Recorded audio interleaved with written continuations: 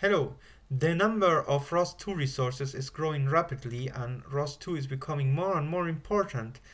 Hello, my name is Roberto from Deconstruct, and in this video I will show you how you create a node that reads parameters from a .yaml file both using ROS1 and how you do the same thing using ROS2.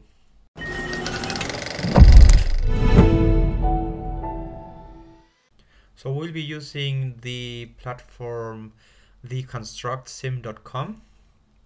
Let me log in.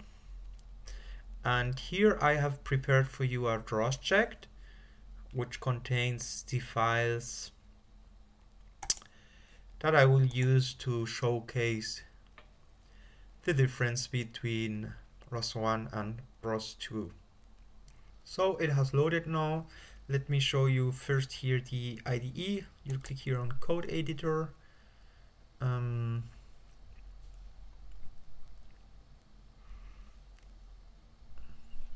Let me reload here. Right.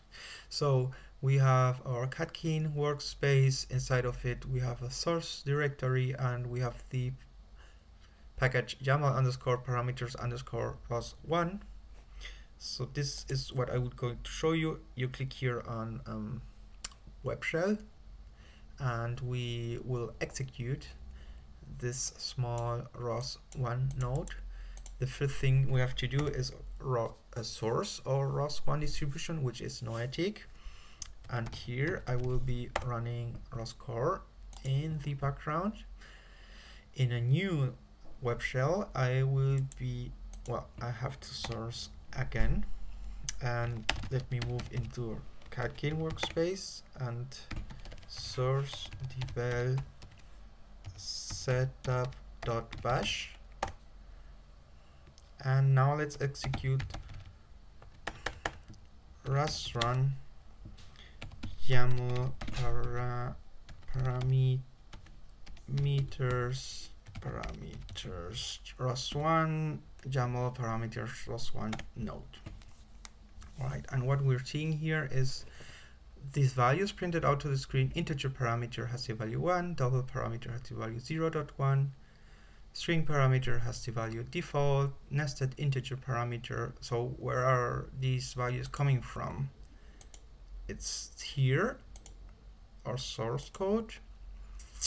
Let me open it. So it's a minimal ROS1 node. We started with the main function, we call ROS init, and then we create a ROS node handle. And you can see here I declaring and initializing different variables, an integer which has the value 1 and it's called param0, and double which is param1 and has the value 0.1, and yeah, you can see the others here. Then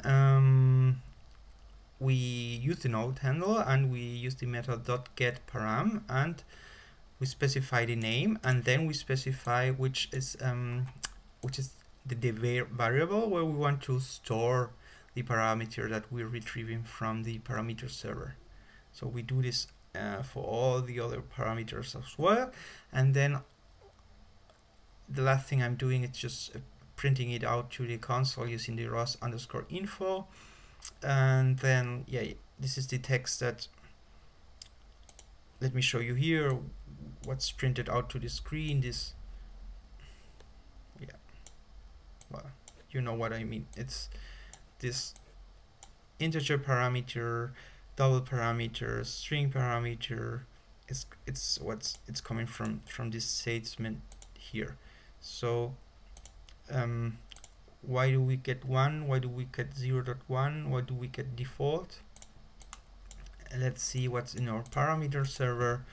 We run ROS param list, and we see we only have these parameters here, and so we haven't really loaded any parameters to the parameter server, so we're having only these default values.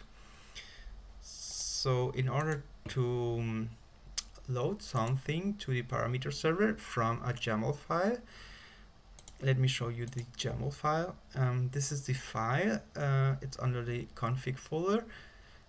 it has an integer, a double, a string, a nested parameter, boolean, boolean array, and the values are different. Now param 0, the value is 2, param 1 is 0.2, param 2 is R2, D2,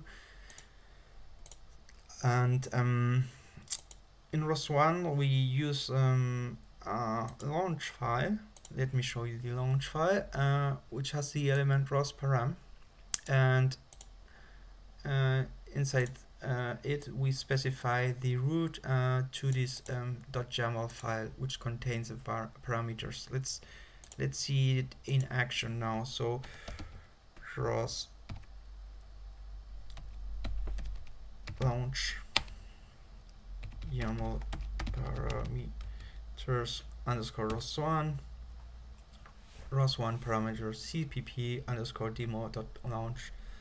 It's the name of the launch file in this case. So here we are already seeing we got, it's telling us that we have parameters when we launch this, the names of the parameters and the values. So this is already promising, it's looking good. So let's just then run our node again with ROS run and see what it does. Well, the same node that we ran before now has different value: integer parameter 2, double parameter 0.2, string parameter R2, D2, and so on. So we are seeing that it's reading from the parameter server and not using the default values. So let's confirm that. ROS param list, and now we're seeing that the ROS parameter server has a lot of extra parameters that were not there before. So that's very quick how ROS1 loads parameters to the parameter server, how we do retrieve them using a ROS CPP node. So now let me show you how the same thing is done using ROS2. So inside the ROS2 workspace, I have here inside the source folder a package named YAML parameters. So I will execute it. Let me just close this. This is ROS1, so we don't need it now. I will open it again. So it's by default ROS2 distribution running, and the command for running this example node would be ROS2 run YAML parameters main underscore node. So we see exactly the same: integer parameter value 1, double parameter 0.1, string parameter default, and the others. Let's look at the source code in ROS2. So we create our node. Right, so this is the class that defines our node, and we use this syntax here, declare parameters, in ROS2. So we use the class declare parameters, and we pass in the name, in this case param 0, and a default value. Param 0, default value is 1. Param 1, default value is 0.1. Param 2, default value is default. It's a string in this case. So we have nested parameters. We declare it like this: param3 dot weight, and then default value is 1, an integer. Parameter param3 dot name, default value is default string. Here we have a boolean, param4, passing in a boolean, and we have vectors of booleans, vectors of integers, vectors of doubles, vectors of strings. So first thing is to declare a parameter. Then we create variables and assigning directly what we're getting, like using this method get underscore parameter, and then I pass in the name, and I have to modify it. I use this method here, which is as integer or as double, as string. This is the nested parameter, so we just passing param3.weight as integer, and these are our vectors here, vectors of booleans. I would use as underscore boolean underscore array, and then I'm printing it out to the console screen using rcl cpp underscore info. I call get logger, and then the text that I want to output: integer parameter, double parameter, string parameter. So this is exactly the same example using ROS2, and we see we have the default values.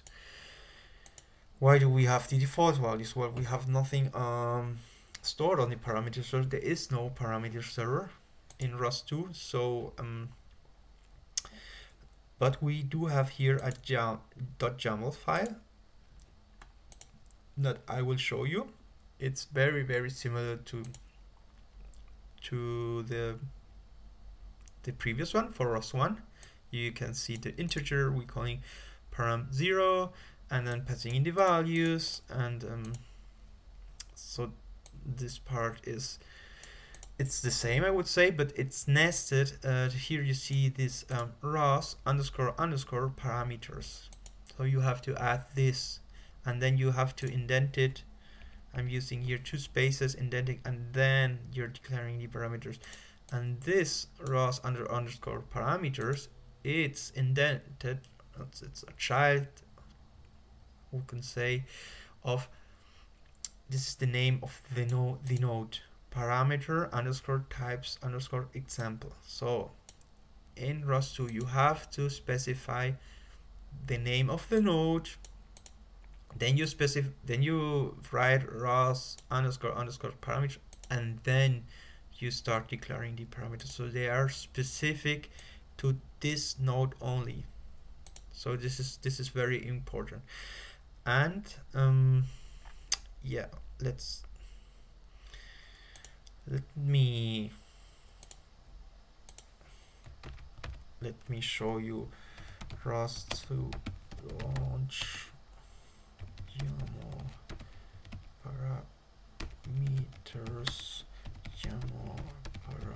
parameters dot launch. So now I'm executing a launch file that I will show you just in a second.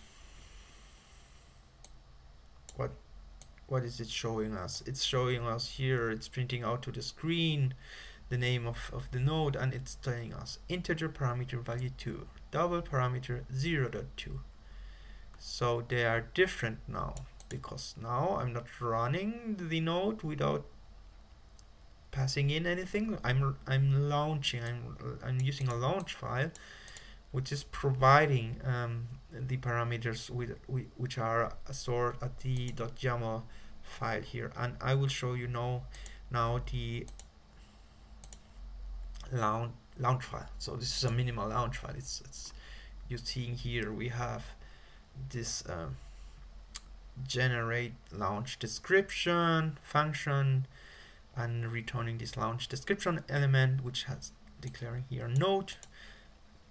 The package name is YAML parameters. This is the package that I have created before, the name of the executable, and this is the important part. We are passing in as parameters. We are joining the root to the YAML parameters package, and it's inside of that package. It's inside of the config folder, and this is here the name of this file. So we're passing in the root to this .yaml file.